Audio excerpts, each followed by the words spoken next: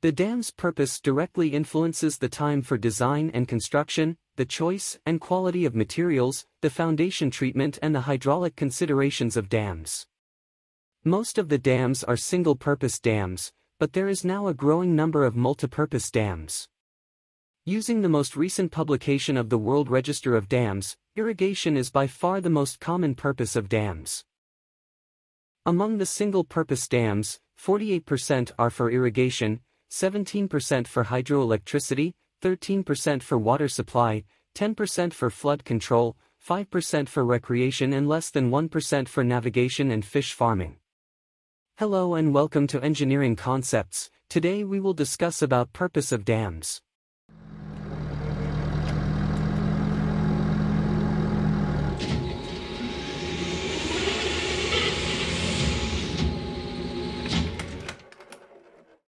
Although it is less common on small projects than on large developments, dams are often constructed to serve more than one purpose. Where multiple purposes are involved, a reservoir allocation is usually made to each distinct use. A common multipurpose project combines storage, flood control, hydropower, and recreational uses. Irrigation. Presently, irrigated land covers about 277 million hectares, i.e. about 18% of world's arable land, but is responsible for around 40% of crop output and employs nearly 30% of population spread over rural areas. With the large population growth expected for the next decades, irrigation must be expanded to increase the food capacity production. It is estimated that 80% of additional food production by the year 2025 will need to come from irrigated land. Even with the widespread measures to conserve water by improvements in irrigation technology, the construction of more reservoir projects will be required. Dams are often used to control and stabilize water flow, often for agricultural purposes and irrigation. Others such as the Berg Strait Dam can help to stabilize or restore the water levels of inland lakes and seas, in this case, the Aral Sea. Hydropower. Hydroelectric power plants generally range in size from several hundred kilowatts to several hundred megawatts, but a few enormous plants have capacities near 22,000 megawatts in order to supply electricity to millions of people. As of 2022, world hydroelectric power plants have a combined capacity of 1360 gigawatts that produces over 4.2 trillion kilowatt-hours of electricity each year, supplying 16% of the world's electricity. In many countries, hydroelectric power provides nearly all of the electrical power. In 1998, the hydroelectric plants of Norway and the Democratic Republic of the Congo provided 99% of each country's power, and hydroelectric plants in Brazil provided 91% of total used electricity. Electricity generated from dams is by very far the largest renewable energy source in the world. More than 90% of the world's renewable electricity comes from dams. Hydropower also offers unique possibilities to manage the power network by its ability to quickly respond to peak demands. Pumping storage plants, using power produced during the night, while the demand is low, is used to pump water up to the higher reservoir. That water is then used during the peak demand period to produce electricity. This system today constitutes the only economic mass storage available for electricity. Hydroelectric power is a major source of electricity in the world. Many countries have rivers with adequate water flow that can be dammed for power generation purposes. For example, the Itaipu Dam on the Parana River in South America generates 14 gigawatt and supplied 93% of the energy consumed by Paraguay and 20% of that consumed by Brazil till end of 2005. Water supply for domestic and industrial use. It has been stressed how essential water is for our civilization.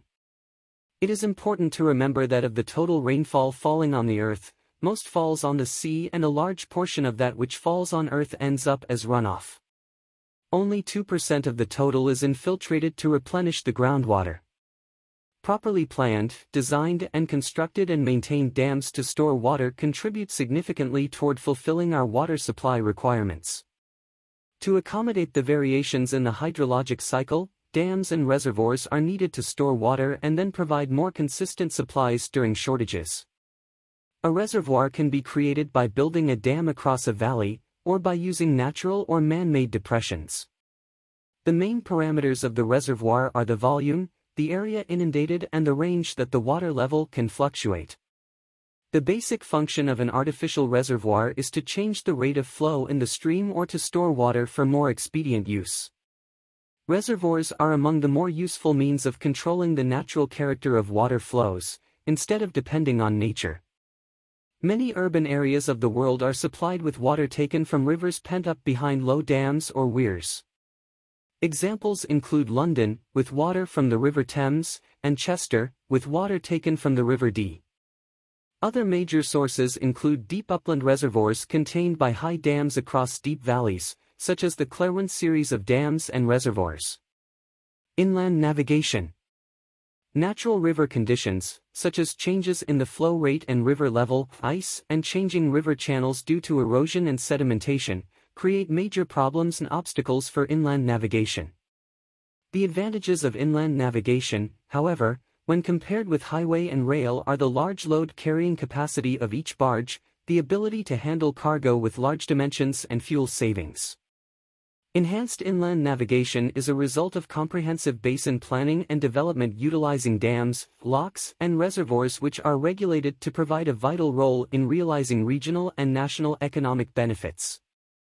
In addition to the economic benefits, a river that has been developed with dams and reservoirs for navigation may also provide additional benefits of flood control, reduced erosion, stabilized groundwater levels throughout the system, and recreation. Dams create deep reservoirs and can also vary the flow of water downstream. This can in return affect upstream and downstream navigation by altering the river's depth. Deeper water increases or creates freedom of movement for water vessels. Large dams can serve this purpose, but most often weirs and locks are used. Flood control.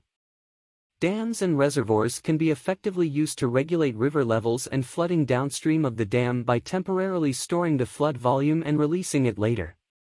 The most effective method of flood control is accomplished by an integrated water management plan for regulating the storage and discharges of each of the main dams located in a river basin.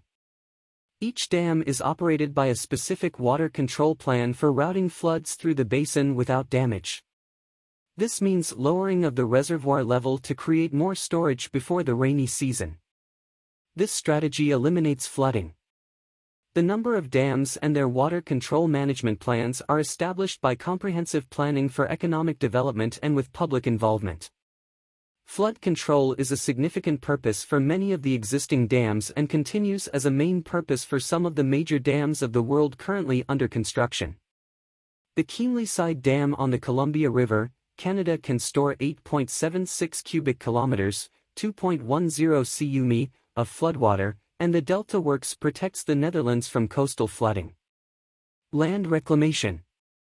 Dams, often called dikes or levees in this context, are used to prevent ingress of water to an area that would otherwise be submerged, allowing its reclamation for human use. Water diversion. A typically small dam used to divert water for irrigation, power generation, or other uses, with usually no other function. Occasionally, they are used to divert water to another drainage or reservoir to increase flow there and improve water use in that particular area. Thanks for watching, and let us know what do you think.